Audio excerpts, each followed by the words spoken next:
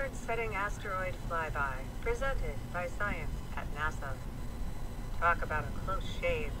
On February 15th, an asteroid about half the size of a football field will fly past Earth, 1,200 miles above our planet's surface.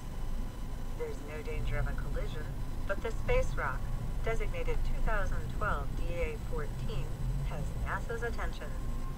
This is a record-setting close approach, says Don Yeomans of NASA's Near-Earth Object Observation Program at JPL. Since regular sky surveys began in the 1990s, we've never seen an object this big get so close to Earth. Earth's neighborhood is littered with asteroids of all shapes and sizes, ranging from fragments the size of beach balls to mountainous rocks many kilometers wide. Many of these objects hail from the asteroid belt, while others may be corpses of long-dead, burnt-out comets. NASA's Near-Earth Object Observation Program helps find and keep track of them, especially the ones that come close to our planet. 2012 DA-14 is a fairly typical near-Earth asteroid. It measures some 50 meters wide, neither very large nor very small. It is probably made of stone as opposed to ice or metal.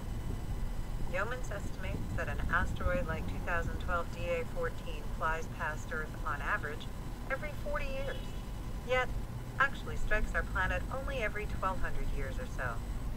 The impact of a 50-meter asteroid is not cataclysmic, unless you happen to be near it. Yeomans points out that a similar-sized object formed the mile-wide meteor crater in Arizona when it struck about 50,000 years ago. That asteroid was made of iron, he says, which made it an especially potent impactor. The area was devastated for over 50 miles around. Also, in 1908, something about the size of 2012 DA-14 exploded in the atmosphere above Siberia, leveling hundreds of square miles of forest. Researchers are still studying the Tunguska event for clues to the impacting object.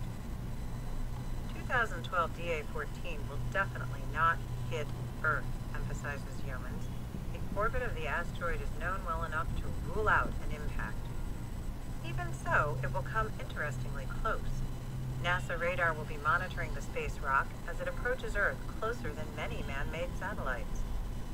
Yeomans says the asteroid will thread the gap between low Earth orbit, where the International Space Station and many Earth observation satellites are located, and the higher belt of geosynchronous satellites, which provide weather data and telecommunications. The odds of an impact with a satellite are extremely remote, he says. Almost nothing orbits where DA-14 will pass the Earth. NASA's Goldstone radar in the Mojave Desert is scheduled to ping 2012 DA-14 almost every day from February 16th through 20th. The echoes will not only pinpoint the orbit of the asteroid, allowing researchers to better predict future encounters, but also reveal physical characteristics such as size, spin, and reflectivity. A key outcome of the observing campaign will be a 3D radar map showing the space rock from all sides. During the hours around closest approach, the asteroid will brighten until it resembles a star of 8th magnitude. Theoretically, that's an easy target for backyard telescopes. The problem, points out Yeomans, is speed.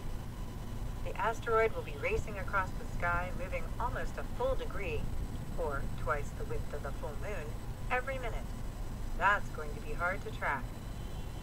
Only the most experienced amateur astronomers are likely to succeed. Those who do might experience a tiny chill when they look at their images. That really was a close shave. For more news about near-Earth asteroids and other perils, visit science.nasa.gov.